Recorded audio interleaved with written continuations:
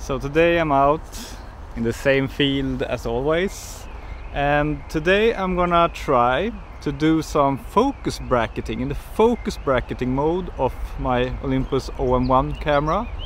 Earlier I only used the in-body stacking mode, which tries to compile a focus stack as a JPEG in the camera. And that mode has some limitations. You can only take up to 15 images at a time, and it always has to stop for a while after the stack to work on assembling it. And I saw that some of my favorite macro photographers on Instagram seem to be using the bracketing mode instead. Then you can take up to 100, I think, or even more maybe, photos at a time. And you have to do the stacking yourself in the computer afterwards.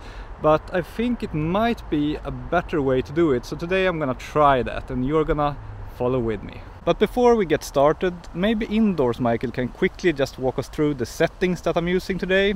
Yeah, so basically I'm using the bracketing mode and not the mode called focus stacking in the camera. And the bracketing mode I have set 30 photos as the maximum limit for the stack. And then I use a focus differential of 4. Because after some testing, this seems to be optimal when I'm using the Olympus 60mm lens together with the Raynox 250. That step size seemed to be just enough to never have any gaps in the stack. Thank you, indoors Micael. Now let's find some insects.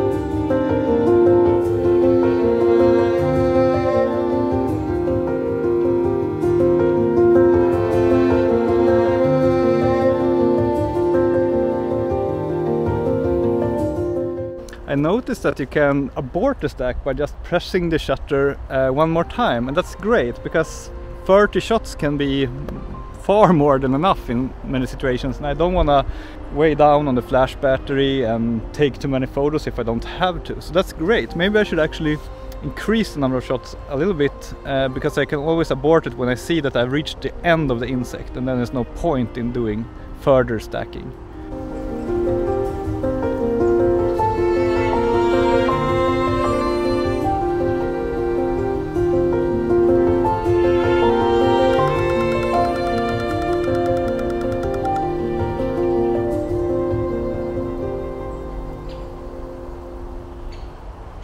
Another benefit with the focus bracketing mode over the focus stacking mode is that with the focus bracketing mode you always know that the first photo is at where you're focusing right now, and then it just focuses in from there.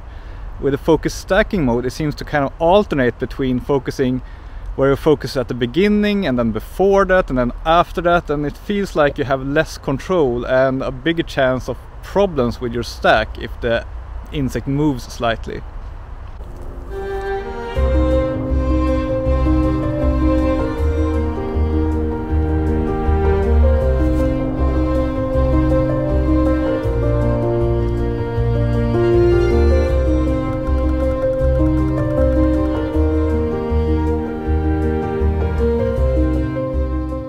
So yeah, it feels like it's going pretty well so far, but it's only indoors Micael who knows how the stacks are turning out.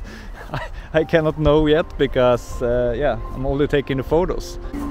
Let's see if we can stack this thing and if it will look any good.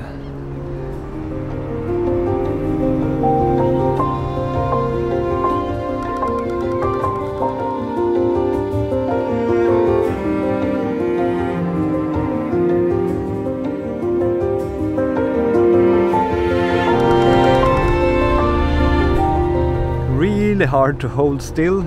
Should have done like this. I should rest the subject on the lens, then it's much easier. Let's try again.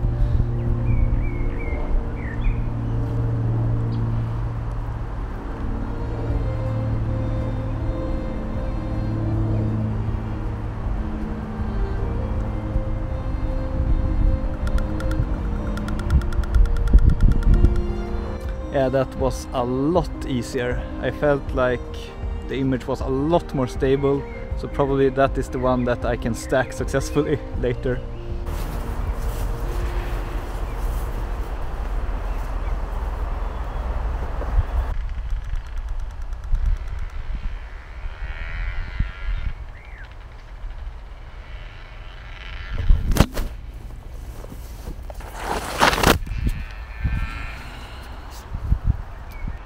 My poor camera.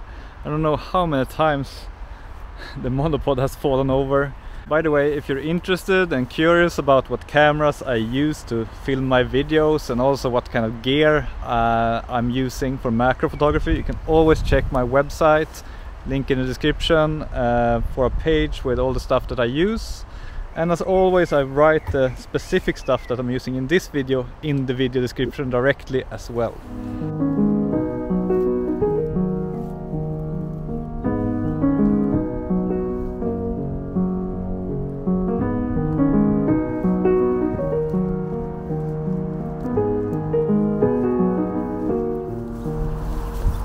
Didn't find too many insects out there, only like really fast ants, and I'm not too keen on photographing them right now when I'm trying to do focus stacking.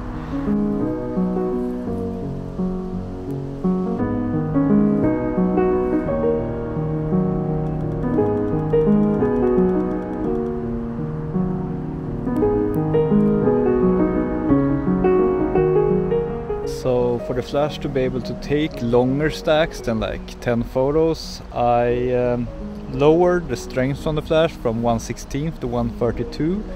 Sometimes that means that I need to up the ISO to 400, but I think it might be worth it to get a deeper stack without any interruptions in the flash.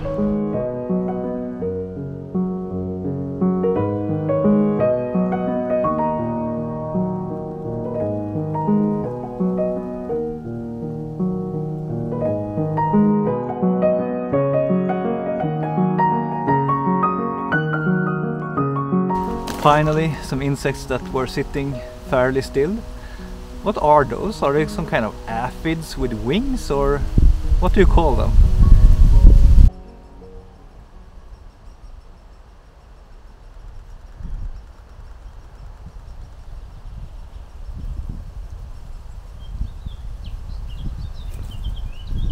I've almost never gotten a good photo of one of these very tiny black bugs.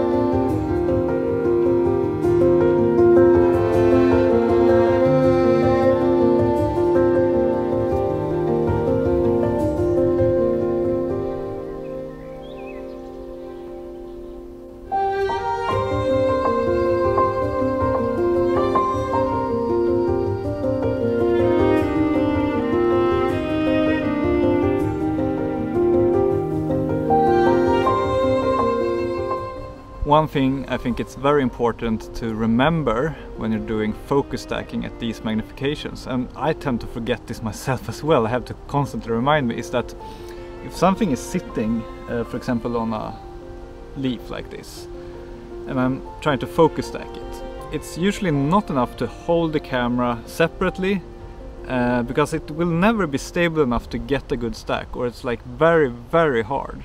What you always should do is try to hold the leaf that the insect is sitting on and then support the hand that you're holding it with the lens. Then you get a lot more stability and a lot higher chances of the stack succeeding. So always try to remember this. Rest the lens on the hand that you're holding the subject with, and you will get a lot better results.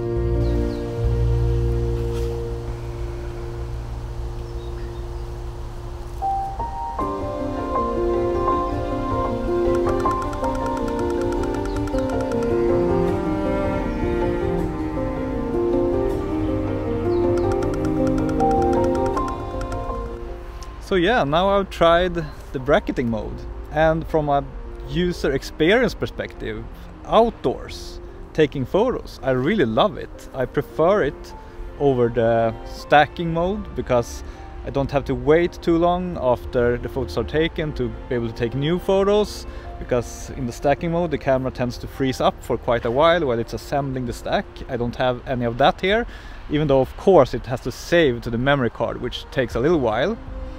But overall great experience, and I can stop the stack whenever I want by just pressing the shutter again, so I don't have to take more photos than needed.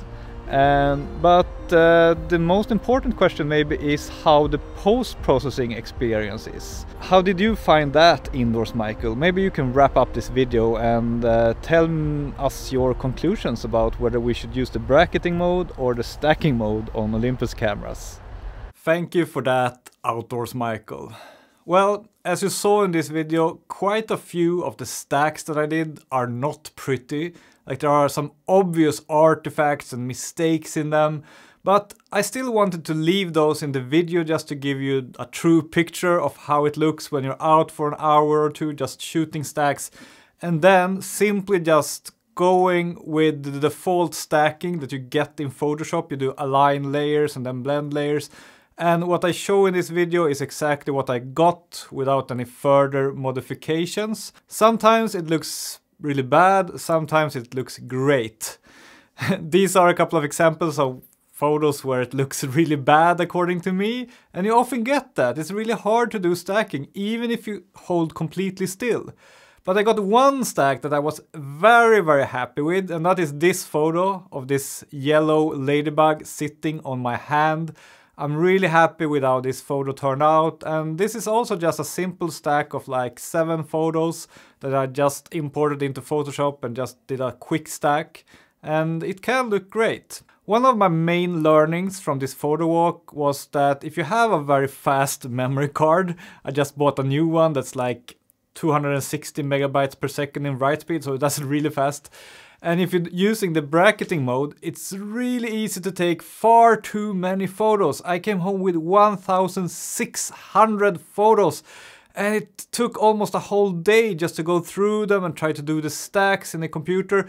And to be honest, it wasn't a lot of fun. It was quite frustrating. So my major learning from this video is that I should default to not bracketing or stacking. I should default to just have single picture mode. I go around taking macro photos that way, and when I discover that an insect is sitting still, is cooperative, and is a good subject for stacking or bracketing, then I activate the bracketing mode, which I will have bound to a button on my camera, and then I do some bracketing. That way I don't waste photos where it's not needed or where it's not possible. Of these 1,600 photos that I took today, most of them were just wasted on insects that were moving too fast to do any stacks. So it's just a waste of time, and I recommend you to be very mindful when you're doing your stacks. Other than that, the bracketing mode is great for the reasons that I told in this video. I will for sure continue doing stacking in the bracketing mode and not in the focus stacking mode. The bracketing mode, according to me, has mostly just upsides, and yeah, I really loved the experience of that. That's it for this video. Don't forget to subscribe if you like macro photography, and see you in a couple of days again.